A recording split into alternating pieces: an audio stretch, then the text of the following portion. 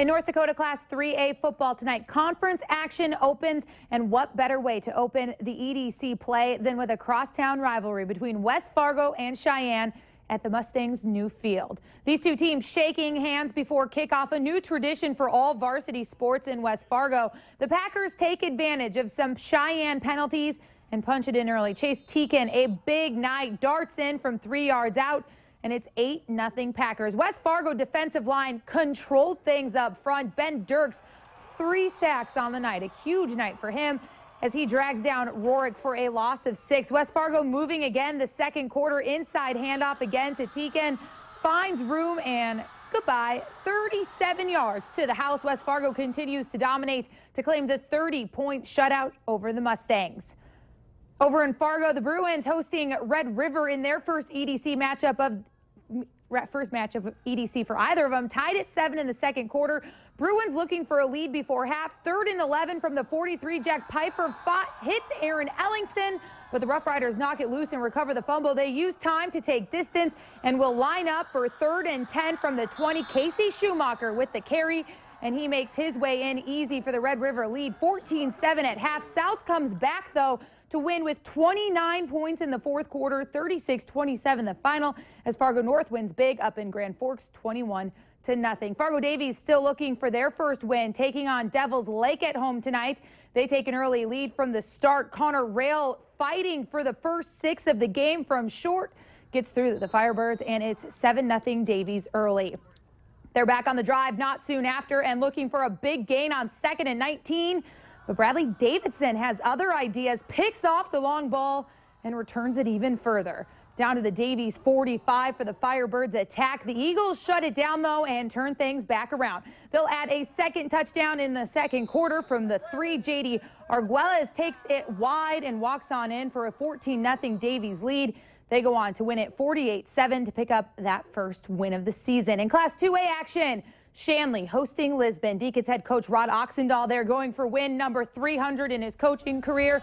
After forcing a 3-and-out, Shanley goes on the attack. First play from scrimmage, and Matt Bird takes it to the house. 38 yards for the score to take a 7-0 Deacons lead. Next possession for Shanley.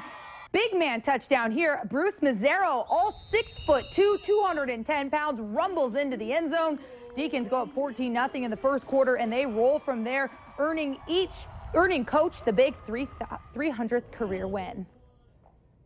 Traditionally, it's probably the greatest program in North Dakota history, without a doubt. And I'm very, very proud to be coaching here, and very glad that I got my 300 win here. I really am. 3 places that I've coached, in Linemere and Cavalier and here. I think all 3 places are very, football is important in all those 3 schools, and that's the reason you do that. So 57-0 the final for Coach Oxendahl, and Wahpeton gets their first win of the season, 52-28 over Maple Valley Enderlin. Over in Castleton now, Central Cass hosting Hillsborough Central Valley. Third quarter, 2nd and 4, Grady Bresnahan keeps it himself and goes 12 yards for the first down.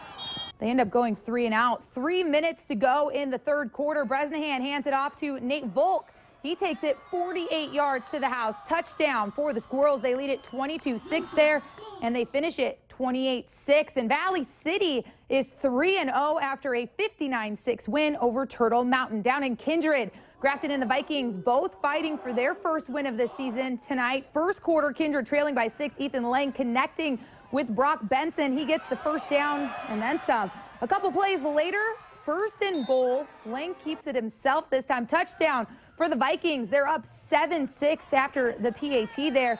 The ensuing possession to start the second quarter for Grafton, Jason Garza on the keeper. Touchdown for the Spoilers here. They take a 14-7 lead after the 2-point conversion's good. Kindred picks up their first win of the season, though, 39-22.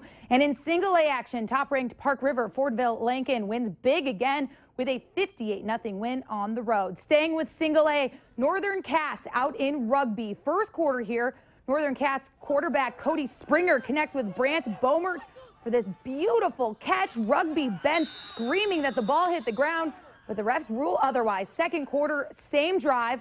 The Jaguars in the red zone. Springer hands the ball to Andrew Jones, and he runs it in easy for that touchdown. PAT is no good, though. It's Jaguars up 6-0. Rugby fans hoping for a Panther touchdown. Anders Johnson looking for an open man, but he is picked off, and Nick Nelson returns it home. Northern Cass improves to 3-0 in the tight fight, 27-26 final. Carrington off to another strong start this year, a 70-14 win over Langdon. Big matchup in 9-man, number 1 Cavalier versus number 2 Thompson. Both undefeated, in the Tommies take down the Tornadoes, ending their winning streak at 27 consecutive wins. Well, third-ranked Richland wins big 66-20. Well, stick with us.